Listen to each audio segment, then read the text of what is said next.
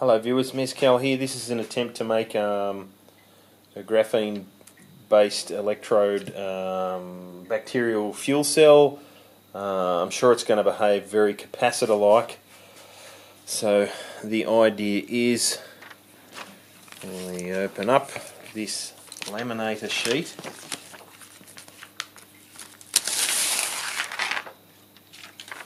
lay an electrode down. Now, how am I going to get the electrodes out without destroying it?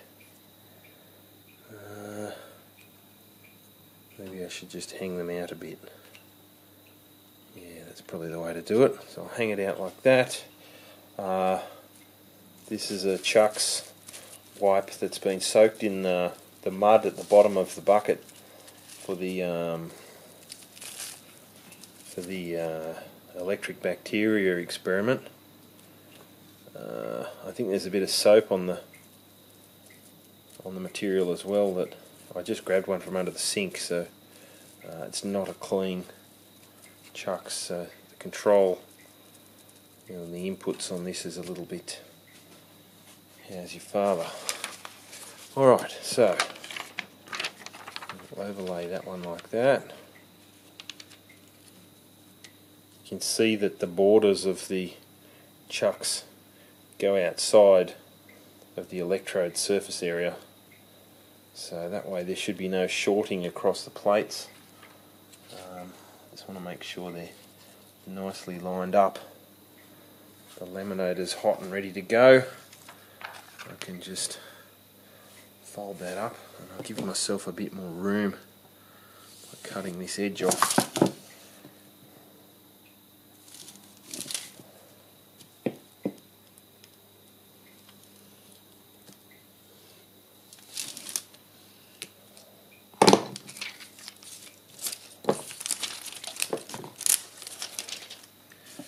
Okay, into the laminator we go.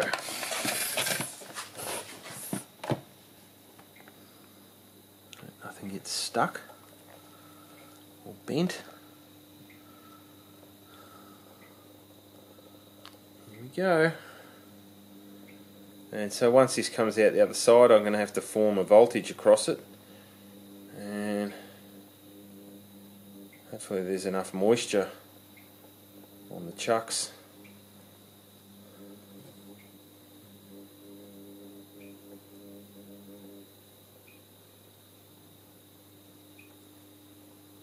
Hot? Doesn't look like it's on hot.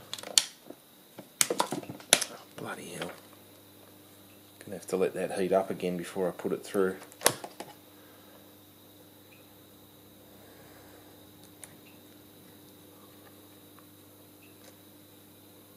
Oh, that was a fail.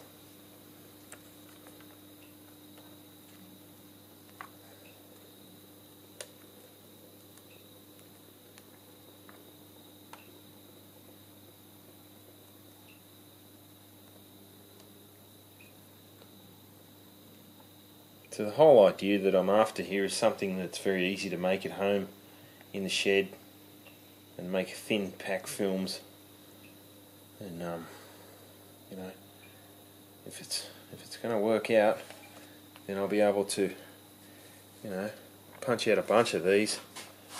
I was seeing like 1.2 up to 1.9 volts across it in the bucket, and the plates weren't even close together. Yeah, looks like the water might be a problem sealing, but anyway, we'll get there. Let's try that again.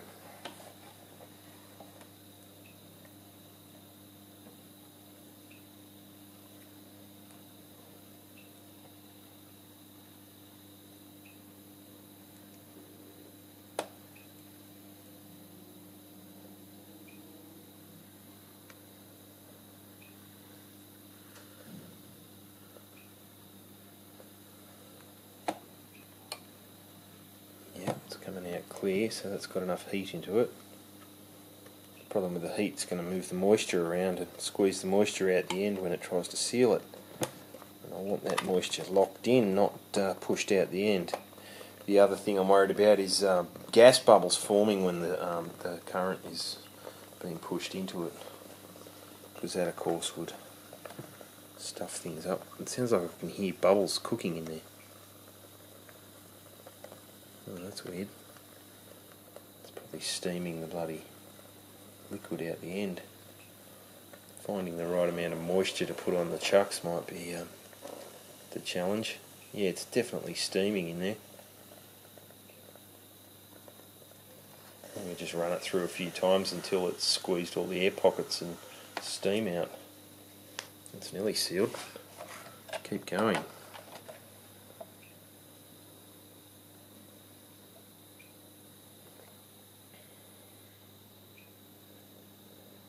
There's a bubble in there. It's got a exit entry. You know, it might pay to have a vent on them if it's going to create gas, but we don't know yet. It's probably a good idea I don't push more than 3 volts into it when I'm trying to form the cell as well.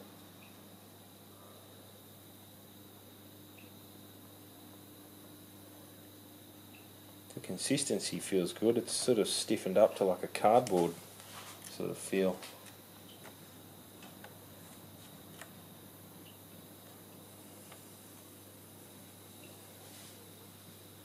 I was thinking of putting some of the oxalic acid vinegar brew in as an electrolyte, but the idea of the gas formation is probably going to be a lot higher with that sort of setup, so definitely would need a vent in that situation.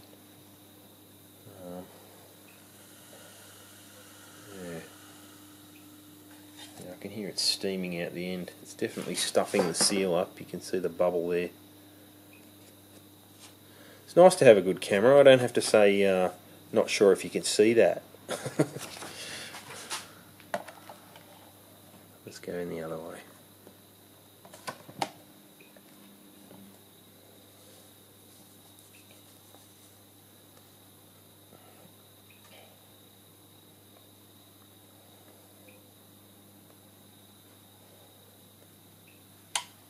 I reckon not sure if you can see that is probably the most commonly said thing ever on YouTube.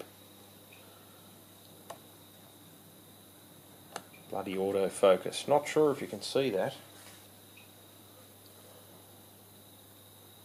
Yeah, it's still not sealed properly. It doesn't help that the bloody thing had soap on it either. Oh well, it's a start.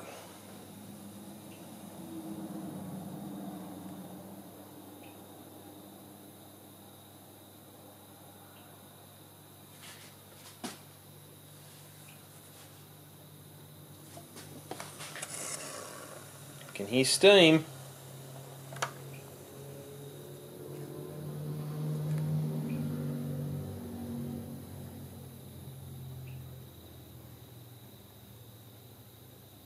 So what is it, guys? Capacitor or fuel cell?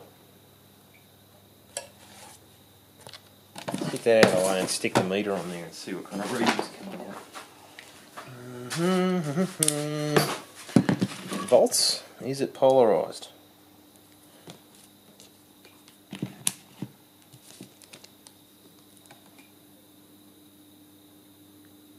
Tiny bit. Which way is negative? This side's negative. I should probably stick with whichever side's decided it's negative, and that way I won't be forcing the electrons the wrong way when I... Oh wow, just saw a lizard. Let's check him out. Little gecko over here.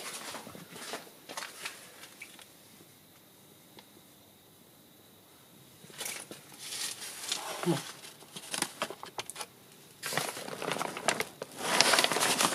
There we go.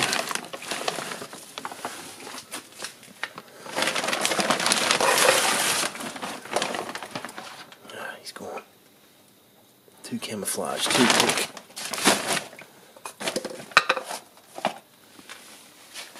Alright, back to the task at hand.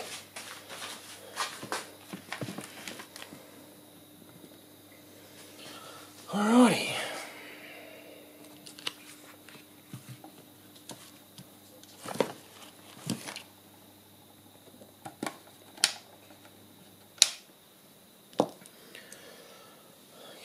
So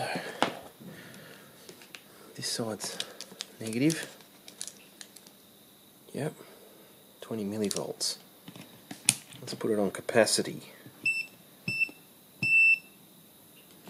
How many nanofarad do we have?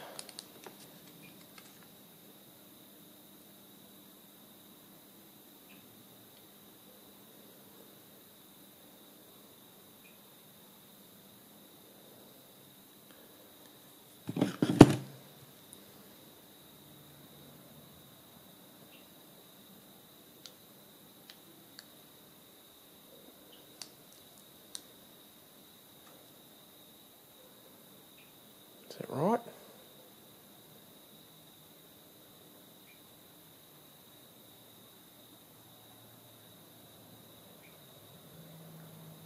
Just keeps going up, it's not going to settle. Oh, well, let's push some voltage into it. Okay, probably the easiest way to do this would be, no, that's not going to work, get the crocodile lead. 2 crocodile leads. White is the new black, yellow is the new red, and let's form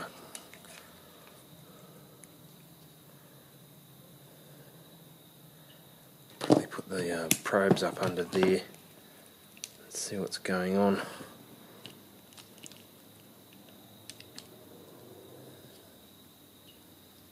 Okay.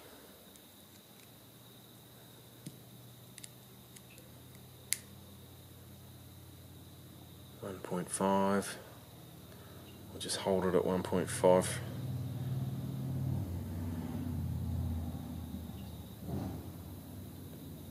And I'll let go.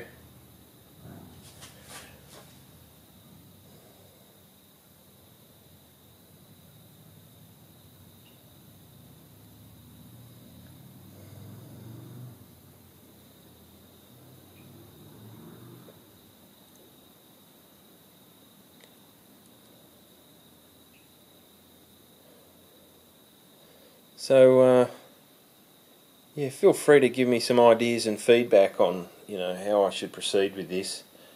This is the whole way I want to go, is have something that I can punch out on the laminator, something I can use, just graphite, graphene, electrodes, and just low tech, and come up with either capacitor or battery or a bacterial fuel cell, and see where we can go with it, because surely, you know, there's more to be had with this graphene stuff. Alright, that's a 13-minute video. That'll take forever to upload. Thanks for watching. Don't forget to rate, and if you haven't subscribed, click the subscribe button over here. Yes, I finally learnt how to do annotations. I should have done that zonks ago.